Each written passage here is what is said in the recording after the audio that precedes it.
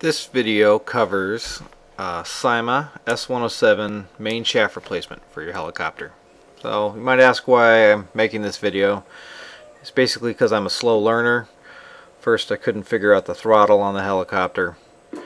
Once I got the throttle working, I couldn't figure out takeoff. Things near the helicopter on takeoff were a problem for me. The floor was a problem for me. Once I could get it in the air, walls were a problem for me. Closets were a problem for me. Walls near closets were a problem for me. What else? Carpet again, problem. Got a nice slow-mo video here showing how I can take the helicopter off, but alas, the wall is still a problem for me. So I was impressed. I gave this helicopter a beating and it took a while before it broke. So the first thing I think anyone should do when they buy one of these is, well, buy two. One to learn on and then one to play with. So the second thing is to take a picture of the helicopter in the box so that if you need to look at it you can see it. So here's the picture of the helicopter as it came in the box. A little bit closer up, showing the gears inside the body of the helicopter and the main shaft.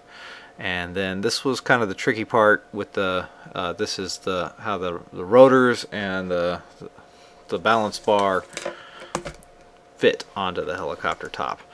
So the top is the replacement main shaft. The bottom is the one that I pulled out of my helicopter, and you can see on the left hand side where I sheared off the two pins that hold the rotors in place. So I was flying the helicopter, became real unstable, couldn't really do anything with it, and when I looked at it closely, yep, I'd sheared these pins off. So I ordered the replacement part. Replacement part was pretty significant in cost relative to the helicopter, but I figured I'd try and salvage the helicopter. Here's the helicopter with the main shaft pulled out. I pulled the undercarriage off to get a better grip. You may or may not need to do that. And I had to use pliers. I grabbed the main shaft on the top with pliers and I pulled till it came out.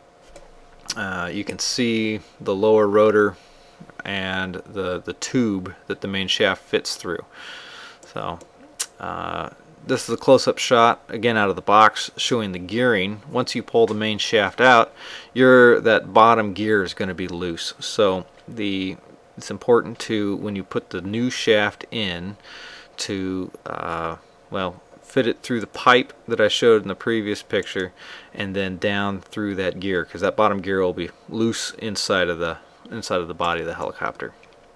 Another shot showing how the gear should look. And let's see. Here we have the new main shaft put in, and the old main shaft pointing to the gear, how it should be as fixed.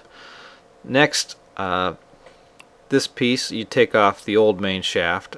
This is part of the assembly that holds the rotors in place. So slide that on first, and get it in place. Next, what you want to do is these little pieces, you have to again take off the old main shaft. There's a couple screws to take it off. There's a screw for each rotor, and then there's two screws here, and I'll show those in a minute. So those kind of hold hands. They slide over the pieces I sheared off that are now shown, and here's the next picture, them going on. They slide in and fit together. You want to put the screws in from the top, and so this picture shows the screws in, the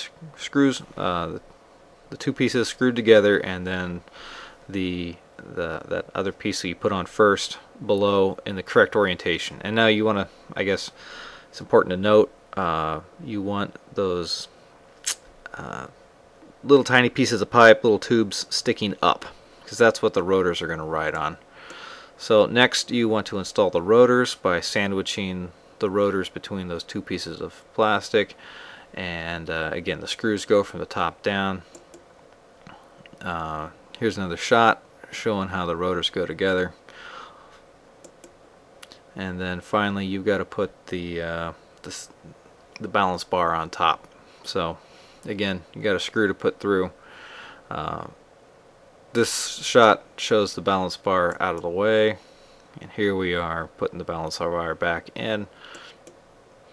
And then here are the buckles that connect the balance bar with the upper set of rotors. So I flew this helicopter with one of these buckles, and once I replaced that buckle, it is now much more stable. So I highly recommend 2 sets of buckles. Here's another couple shots showing the helicopter put back together. Both buckles in place, the rotor in place, the balance bar in place. Another shot. Another shot. So I think in general a repair kit is probably a worthwhile investment with the helicopter. But the helicopter cost. I would buy.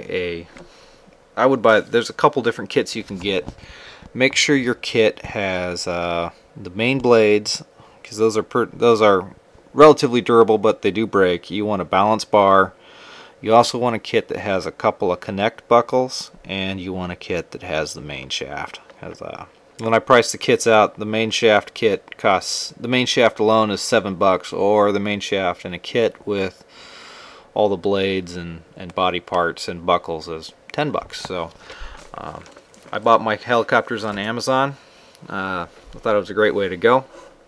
Anyway, thanks for watching.